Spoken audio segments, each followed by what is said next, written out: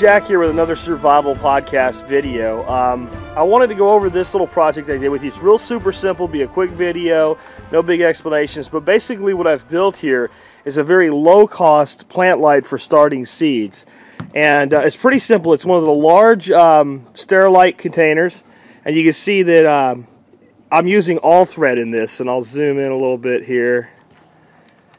All thread and fender washers on the top. And then the all thread allows me to adjust the height simply by adjusting the nuts that fit on the all thread. I mean, all in all, with the washers, the all thread, and the nuts, you're talking a few dollars from Home Depot to buy this stuff. I bought pre-cut 12-inch all thread. You could buy longer all thread. It would probably cost a little bit less. And then right there, I added a little simple power strip. This was like about $3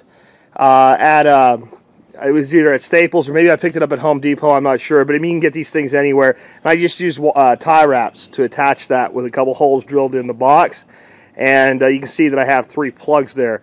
I'll pause the camera for a second and I'll show you how those plugs work, what they run to, and the way the rest of this thing is put together. So what I've done is I've flipped the lid around. I kind of propped it up on an angle so you can get a better look at things. What you'll see there are 3 standard fluorescent lights.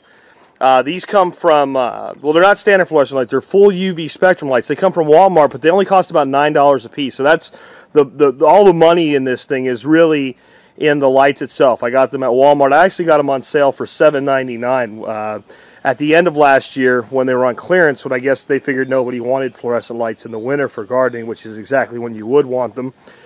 You'll also notice there are 2 pieces of plywood. I'll kind of zoom down for you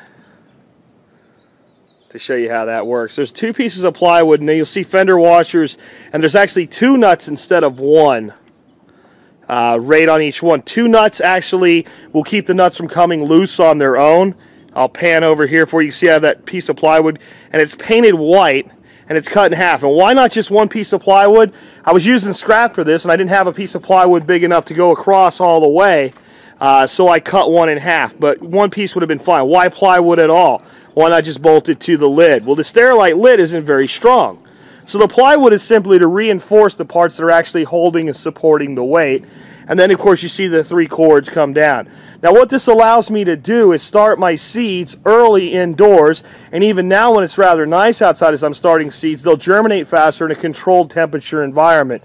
So there you go. It's pretty easy to do. Again, they can be adjusted just by wheeling the nuts up and down a little bit. And I suggest you try yourself, and there's a million variations you could do with this. This is the largest shallow Sterilite bin they had. This could be done with a bookshelf. It could be done with anything. But using the all thread and the nuts makes the height adjustments very easy to do. And what I like about the Sterilite is since it's waterproof, I can water from the bottom, meaning once all my seeds are in, I don't have to disturb anything. I can just put a little water bottle in from the side and put about a 1/4 inch of water in the bottom, and whenever the plants begin to dry out, simply add more water to the bottom. So give it a shot. I think you'll like it. This has been Jack Spirko with another Survival Podcast video.